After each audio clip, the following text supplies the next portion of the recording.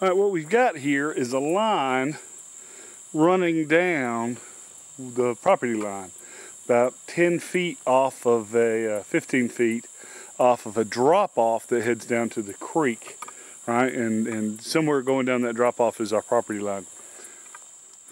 We're gonna put a tiny house about where the camera's sitting, right? And I've got a guy coming next week to fix my road. He's gonna dig out for a root cellar / storm shelter. He's gotta have some extra dirt. And since we're going to build some buildings down, you know, facing the road here where you see these tires, he needs a place to put some dirt. So we set these tires out to let him know to put the dirt in the center of these U's.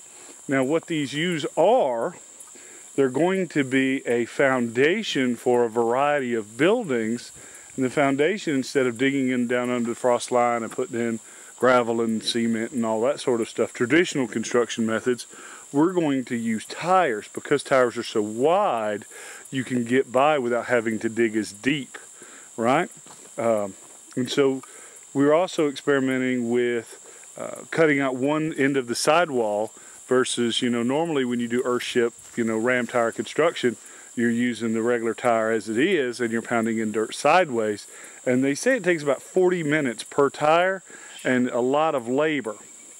Well, I stumbled upon an experiment a guy did, an experiment a guy did in college, where he built buildings, walls, traditionally using ram earth, and then cutting one of the sidewalls out, and then he put shear stress on it. Basically, he hooked it to a car, and he pulled on it with a car.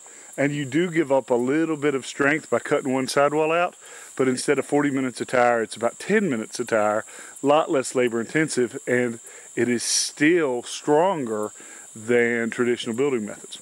So what we're going to do, and we have to come back, we'll show you how we're going to make everything square. Right now it's just a placeholder. We haven't even cut out all the sidewalls. But what we're going to do is we're going to make basically a 10 foot by 10 foot interior space, about 4 tires high, and then we'll come back and we'll, you know, cob and cordwood and wattle and daub and, you know, adobe, all sorts of the different types of construction methods as we build these buildings to see and sort of experiment what we like the best, right? And we're going to do it dog trot. So we've got a building here.